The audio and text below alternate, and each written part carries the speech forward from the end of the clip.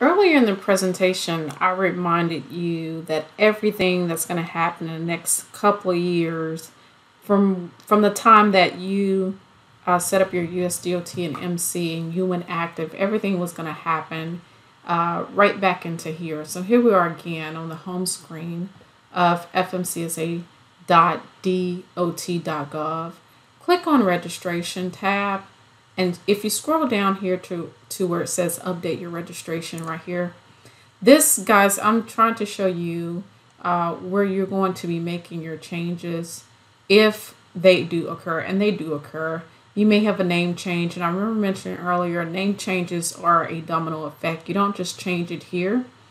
It comes with a whole lot of other stuff like following up with your EIN, following up with articles, things of that nature. However, when you want to do a name change, right, or an address change, or to reinstate if you've been revoked, these are the forms. This is where you're going to go to get that settled for yourself, okay? Again, with the routine updates or biannual updates, which will be required of you to inactivate or deactivate, to reactivate your DOT number, you're going to do that with these forms. But today we're going to show you how to do name changes and how easy it is to basically maneuver through this system. Okay, so here we are. I clicked on that name change because I want to do a name change in your scenario. How do I change the company name for my motor carrier, broker, or freight forwarder operating authority? And that's the OP1 series, guys. You've heard people talk about that OP1. It gives you a few options if you want to submit this by the online or the web form. And guys, this is the handy dandy right here. A lot of people don't really do business by fax. I mean, we still do business by fax, but if you don't have access to a fax machine and you don't want to wait for a snail mail, what you're going to use is the web form. This is a easy tool that they've given you, you motor carriers, to be able to make changes throughout their web system. And you can make a lot of changes through this web form.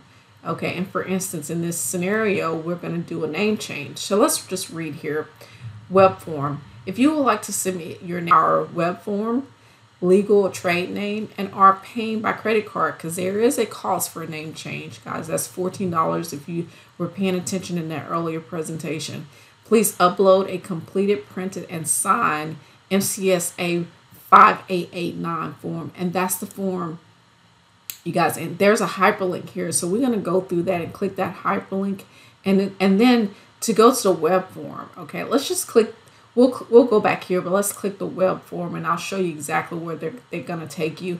This is their web form, okay? And so if you have any emails or if you want to chat with someone live, there's a wait time for this chat. There's also a wait time for the email.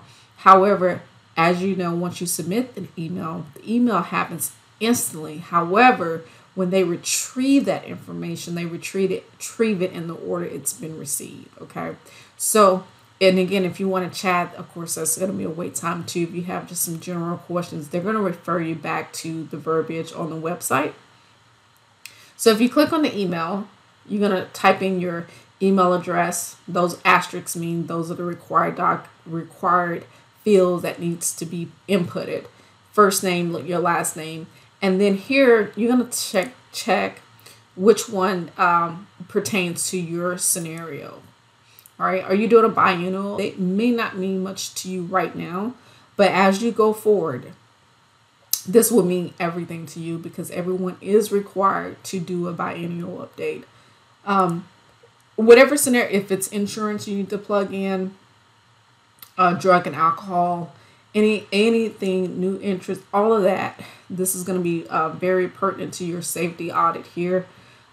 So all of this information is there's drop line is described, so whatever fits you, that's what you select. But the one thing I wanted to point out is you can pretty much do everything through this web app form that they've made conveniently ready and available for you. Okay, so once you select your inquiry type, and then you type in a subject and then the question, you have to put in a question. Even if you don't, even if you're saying, well, I'm submitting my biannual update, you have to type something in the question box. And if you're attaching anything, of course, you'll choose file here and it'll set you up to continue. When you go to that next screen, it's going to ask you, do you want to submit? And you're going to say yes, you want to submit, you want to continue to submit. Guys, this is a very handy tool that you will use to make the changes that are necessary and pertaining to your company. So this particular instances, again, we let's go back one click. Let's just start from the very beginning, the home screen. What we did is we wanted to go on the registration tab because we wanted to update our registration. All right, so we scroll down here, and this particular case, we want to do a name change. We want to do a name change, and we want to submit it not online, not by fax or mail, but we want to submit this form by the web form because it's just convenient for us. Okay, and so what form do you need to do the name change? Well, we need the FMCSA 5889, and this is for a name change. All right, once you download that form, fill it out to the best of your ability, save it to your computer. Once you've saved it, go back into your web form, submit it. Okay, and just real quick, it's a 3-page document. You're going to go over today's date, your fax, if you have a fax, email address. Most people have their email address, and they're going to click that email address there. Here you're going to type the legal name of your company. If you have a DBA, you'll type the DBA there. Your docket or your M/MC number will go here. Your USDOT number will go there. Your MX, which stands for Mexico, number will go here. Your reference or RFC number here, and if you're a freight forwarder, that'll go there. Okay, and this is from, these two fields are from Mexico only. You're going to type in your address as it currently is in the FMCSA system. Okay, not the address that you're changing it to. This is where it is currently at. Your city, type in your state. There's a drop down list to choose from, and then zip code, your phone number, and again, all of this information should be as it's already in the FMCSA. For instance, if your phone number has changed along with the address change, type in your previous existing phone number. Here you're going to click the current business number and current cell phone number, okay? The affiliations with FMCSA licensed entities or other applicants applying for USDOT registration. Do you currently have or have you had within the last 3 years of this date of application relationship involving common stock, common ownership, common management? Guys, in the previous presentation, when we actually went through the setup of your USDOT and MC, we talked about this, okay? And that answer was no. If this is applicable to you, if you have relationships that involves common stock, common ownership, then the answer for you is going to be yes. In our situation, it's no. And so you're going to click no there. Right here, you're going to repeat the same thing. Your USDOT number, your legal name. If there's a DBA, you'll put that there, and your current safety rating.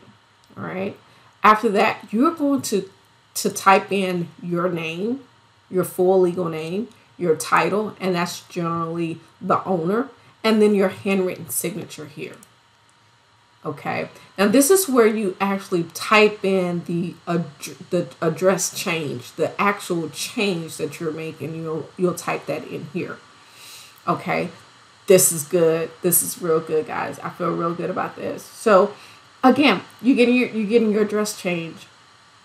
This is just an address change. When you first started out, you were at one address.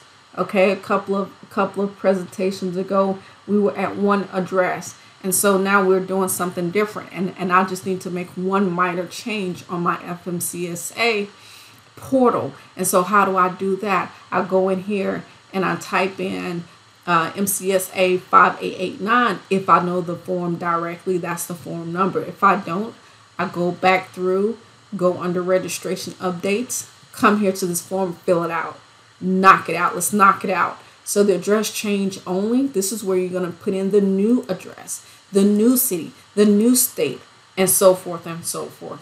Keep going down. Here's a bonus for you. If you're doing a name change, same difference. The name changes, they have to be supported by what? By the articles of incorporation. You have to support it with documentation, okay? You can just say, oh, I have a name change. Doesn't work that way, guys. This is the way it works. You type in the new legal name, and if it's a new DBA, you type that in there. And of course, there's a charge for this, right? So I authorize the Federal Motor Carrier Safety Administration to do what? Charge $14 for what? To my credit card below. For what? The name change. This is the administrative work. So they're charging you $14 to do this name change. Is the address change a fee? No, it's not. The address change is going to be free.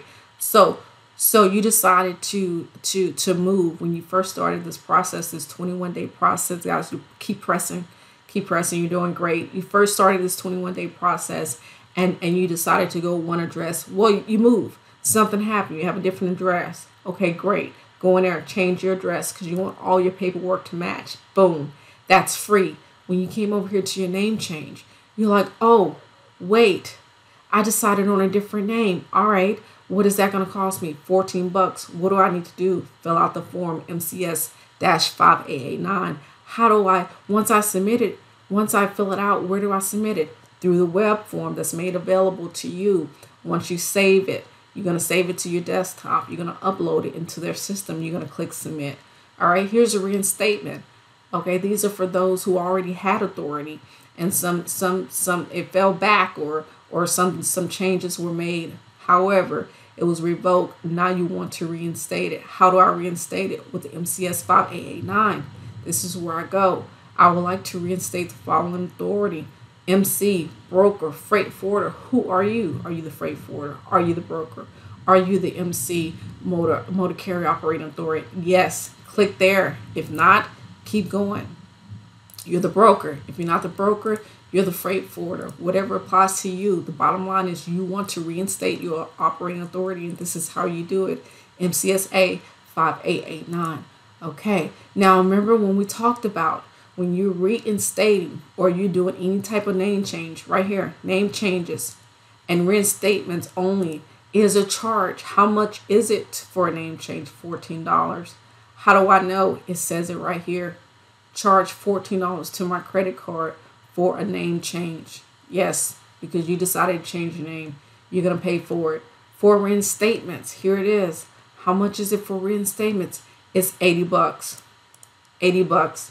So here you're going to put in here your information. Okay, so you're going to type in your credit card number. And this is not a fillable field, so you're going to have to print this out. Type in your credit card number. Type in your name on the card, the billing address, the city. It doesn't have to be your particular card when it comes to the payment information. All you need to make sure is the person card is the same as the signature. Whoever signing this part is the same as the person who represents this card. It doesn't have to be in your name. Click the date right here. If you're doing a name change, click that box. If you're doing a reinstatement, click this box. If you're doing both, click both boxes and keep pressing forward. I commend you guys. Keep striving. These 21 days are going to go by so fast. However, one thing you're going to know, rest assured, you're going to be prepared. All right, guys. So we've basically got the information that we needed from that form, and we're getting ready to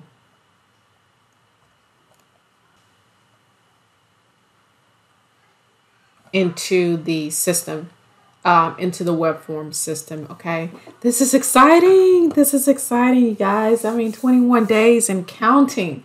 So in between the time, like I said, we've made some changes. You know, we've set up one name or we had one previous address, and we want to make that change. And we want to make that change in the system. This is how we're going to make the change right here.